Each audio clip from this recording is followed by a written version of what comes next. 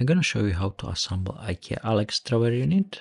In this case, we have the 5 drawer unit here, 2 smaller drawers on the top and 3 bigger drawers at the bottom. Let's put it together. And you're getting one box with this Ikea ALEX Drawer unit. I'm gonna open it all up quickly just for you to see how much stuff you're getting, but don't worry, we're gonna go one by one through all the stuff. We have one bag of screws. I like to organize them so I know better what I'm working with. Get one Allen key there. This is all the screws. And now we're gonna position the side panels this way. There is difference between the rail. At the bottom we have the bigger drawers, on the top smaller one. You're gonna have those 6 holes and you're gonna put those 6 screws into them. This is the side panels, inner side, and it's 3 screws on one side. Go just till the stopper, not deeper, not higher. That's what I'm referring to as a stopper. Go all the way in, but not deeper, not higher, otherwise you're gonna have a problem to connect the back panel. And exactly the same on the other side, 3 screws, 1 on each side, 1 on the middle. Now we're gonna have these locks and we're gonna place them in. The arrow on the lock gonna point to the hole at the front. That's gonna apply to all of these locks. So this is the rule, arrow pointing to the front hole on the edge. 3 on each side, so that's 6 per panel. Exactly the same here, second panel, 3 locks on this side, the arrow on the lock pointing to the front hole. Place them in all the way down. If you twist the lock to the left, right, or on the other side, you're not going to be able to lock the panels. You're just going to have a headache when you're going to put the back panel in, or the top or bottom panel in this case. And it's a frustrating situation when you have everything together and it doesn't go together. You're going to need those wooden plugs now, and it's going to be 2 on each side. Place them in, secure it with hammer, and we're going to do exactly the same on the other side. 2 wooden plugs on each side panel. And the last 2 wooden plugs on this side of the side panel. Now we're gonna do the back panel. So this is the one here. It has 6 holes on one side. On the other side is plain without the holes. You need wooden plugs. 2 wooden plugs on each longer side of this back panel. Place them in and secure it with a hammer. See, the other side is plain. Now we're gonna need locks. Exactly the same as for side panel, and same rule, arrow pointing to the hole on the edge. Place them in, 3 on each side.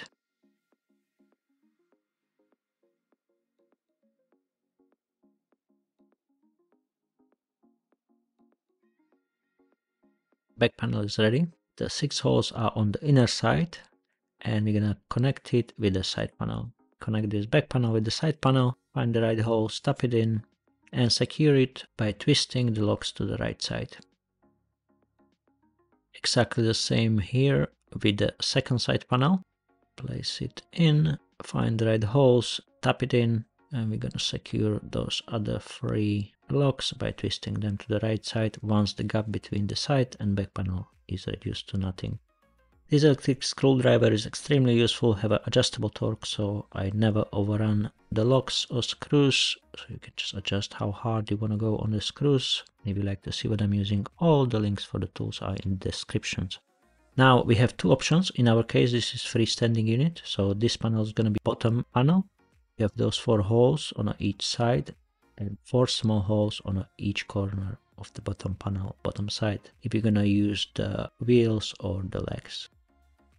So this is going to be the bottom panel for us, but there is going to be option if you're going to put the tabletop on top of this, you would use it as a top panel. But in our case, top panel is this one side plain and one side the 2 lines of holes on the longer sides.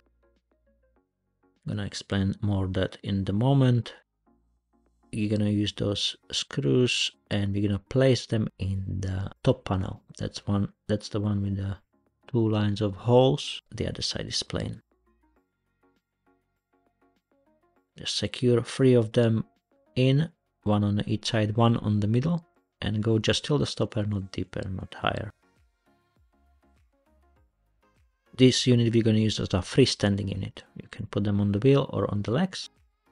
If you're going to use it differently, that could be as a leg for the tabletop. We would use this one as a top panel, but in our case this is a bottom panel. So that's the 4 holes in the corners for the legs or the wheels. But in our case we're going to put on the other side another 6 screws, 3 on each side, because for us this is going to be the bottom panel of the freestanding unit. So if we're going to use it as a top panel for the tabletop, going to be different. Now, bigger drawer at the bottom, smaller drawer on the top. You see the size difference here. So this is for the bigger drawers, this is for the smaller drawer, whereas the smaller is the top, whereas the bigger drawer is the bottom. Now, this is going to be our bottom panel.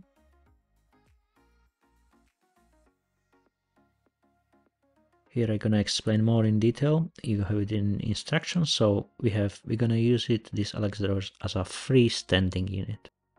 So in this case, that panel is at the bottom. If you're going to use it as a leg for the tabletop, this panel going to come on the top, and you have those 4 holes on the middle, which you're going to put the screws through under this panel to the tabletop. You have it here. So those screws would go right there to secure the tabletop. But in our case, I'm just going to take them out. We're going to use this panel as a bottom panel, not as a top panel, as we're not going to use it as a desk. So we have this option here, that's freestanding unit. I hope that's clear enough. So we're going to put this as a bottom panel for our freestanding unit. Secure it in the side panels, tap it all the way. Once there is no gap on either side, you can secure the locks. It's 3 locks on each side.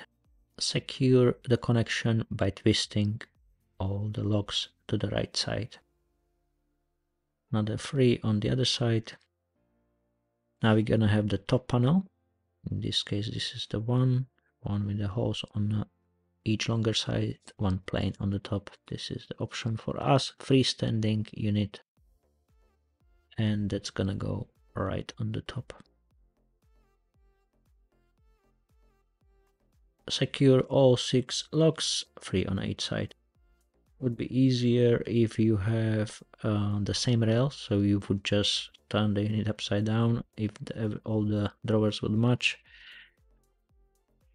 with the measurements, but in this case we have different rails here, so you need to put the bottom and the top in a correct position. Now you have those 4 holes, but in this case we're not going to have wheels, we're just going to have those legs, which is not very practical, to be honest. It's just have a small sticker there, and you're going to stick them in the last hole, which is closest to the corner.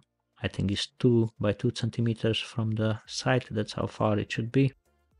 So I'm just going to go with the last hole here and stick it over it. Those legs coming off quite easily. I think it's more practical to have this unit on the wheels, so you can move it around your office or the room freely, but we have those legs, so that's what we're working with.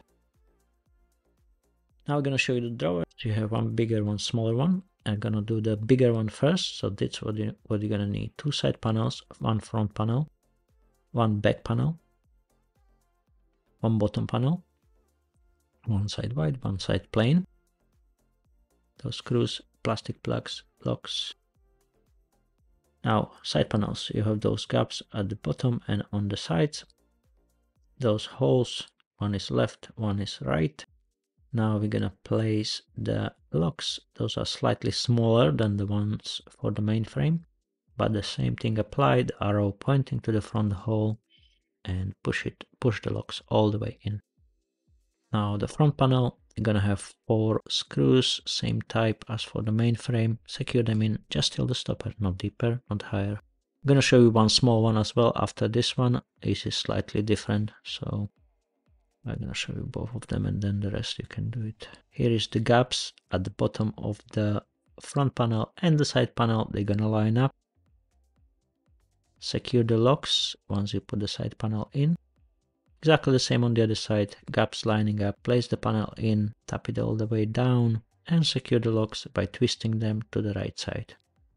Now we're gonna have the back panel. The back panel is is square on one side and have kind of cuts on the other side. The cuts coming in and the white part is on the inner side. So you can see it here on the other side is plain. Place it all the way down so the gaps pop in completely, and that's how much you're gonna left on the top. Now the back panel coming in into the bottom panel and the side panels. There's the gaps for all sides, all three sides. This is how it's supposed to look from one side and the other one. And now we can secure the back panel with the side panels with those plastic plugs. Just place them in and secure them with the hammer all the way in. And this is the bigger drawer. Now I'm going to show you the smaller one. It's slightly different than the big one. So front panel, two side panels, they're slightly slimmer, one back panel and one bottom panel. Locks, screws, plastic plugs and smaller screws. You're going to have two holes here, different size, so go to the smaller one with the two screws, one on each side. Now the side panels, place two wooden plugs, one for each of them, and it's the smaller hole. Two locks, one on each side panel, arrow pointing to the front. Push it all the way down, and now you have the front panel, the side panels coming in, the gaps lining up on the side panel with the front panel. Exactly the same on the other side. Place it in and secure the locks by twisting them to the right side. Same here, gaps on the side which is going down, and place it between the lines on the sides and slide it all the way down.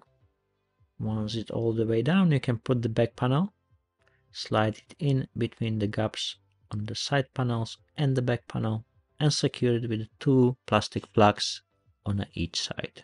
The side exactly the same, two plastic plugs, and you have the smaller drawer ready as well. Now this is the bigger and the smaller one. So the bigger ones, they go at the bottom, smaller one on the top. This smaller screws gonna secure them in the rails, and just slide the drawer in all the way in, and you should be right on the hole. Sometime when you pull it out, the rail coming out already, but this is the correct position when the rail touching the front. Then you right on the hole where you want to be. Exactly the same on the other side. Rails touching the front panel, and like that you can push it all the way in, and those two small screws can come in and secure the drawer from the side panel to the rail. So the drawer is not gonna pop out. That's just the kind of locking system. Second option you have, you can pull the rails out, slide it between, go all the way in, so you're in the right position right now, and now you can secure the drawer with those two screws, one on each side. Just place them in, go through the side panel to the rail. Do exactly the same with all of them. So you have three bigger drawers at the bottom, and you're gonna have two smaller drawers on the top. Just the smaller drawer you have to slide it in and then slide it out, entitled to put the screws on each side. All the rest you can do it just like that, just by pushing the drawer completely in.